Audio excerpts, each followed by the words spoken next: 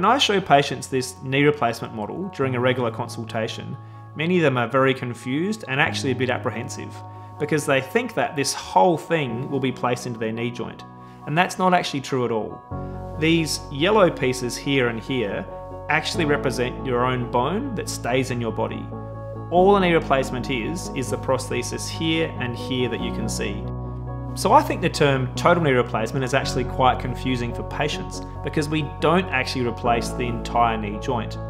The muscles, major ligaments and tendons around your knee joint are all preserved.